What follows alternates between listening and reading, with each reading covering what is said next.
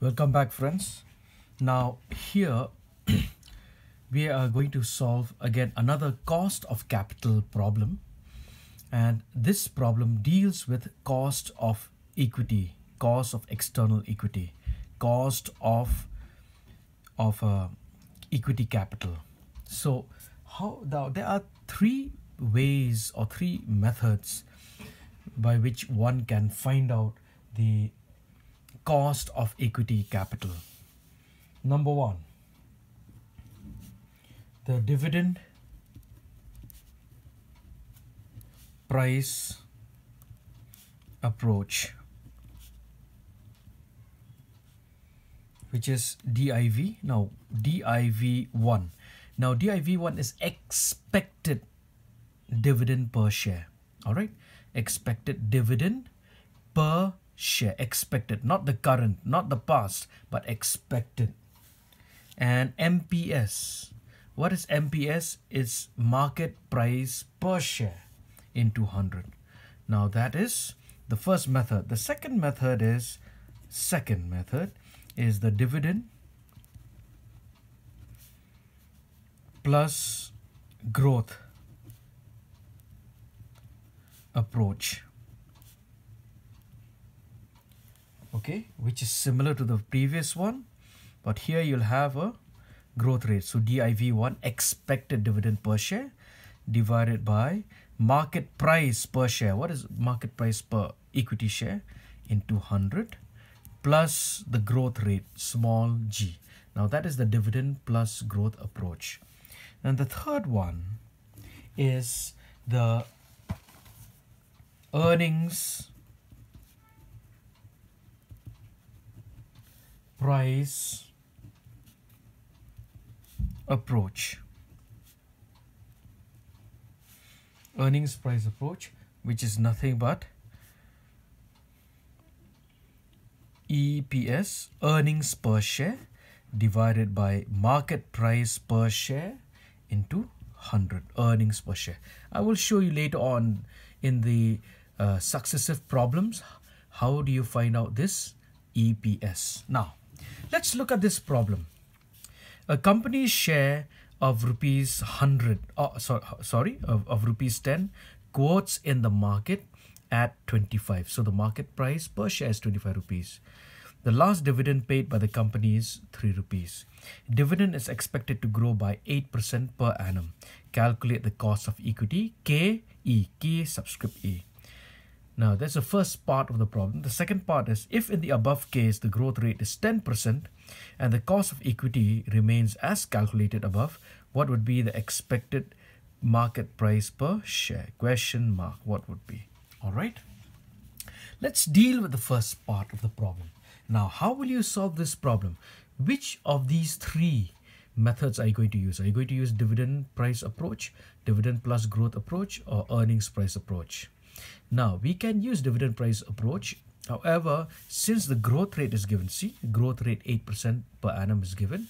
So therefore, we will go with dividend plus growth approach.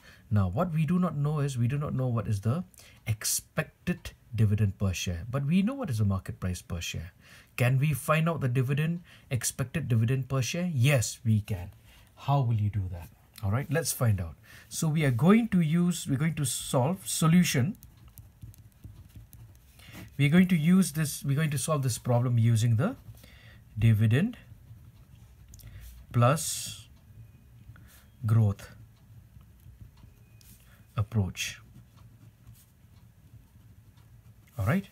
So KE is equal to expected dividend per share divided by market price per share into 100 plus the growth rate. So what is the dividend, expected dividend per share? Let's do it here, working notes.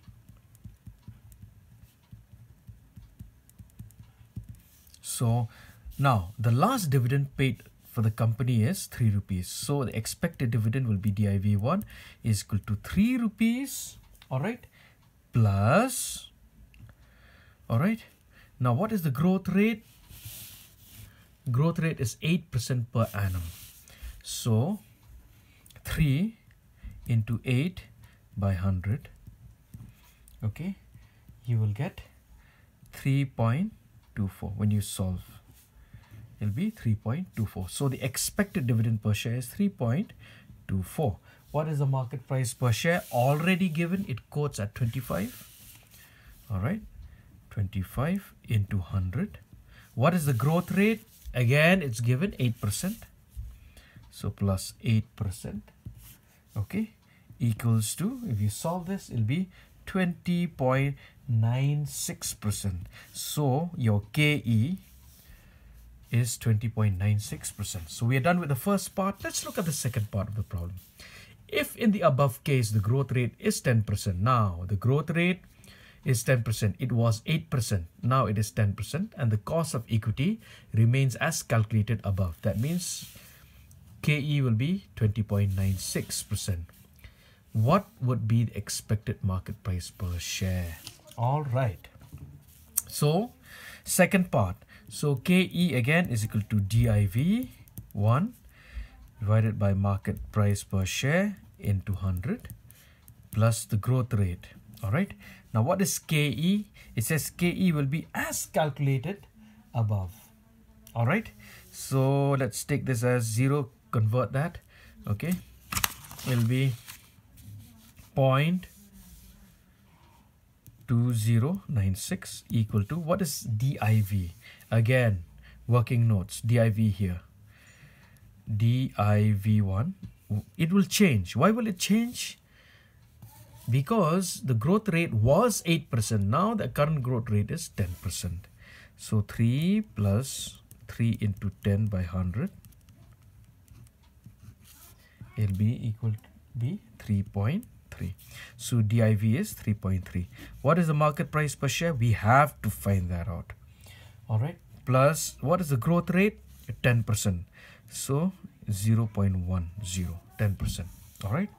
Now, so if you bring this to the other side, it'll be 0.2096 minus 0.3.3 MPS.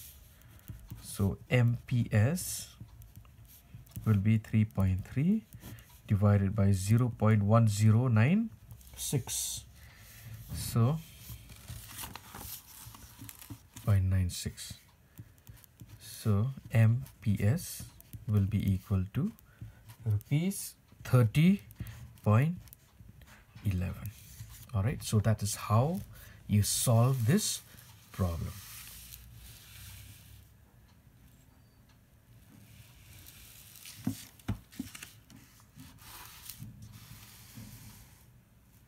All right. Thank you.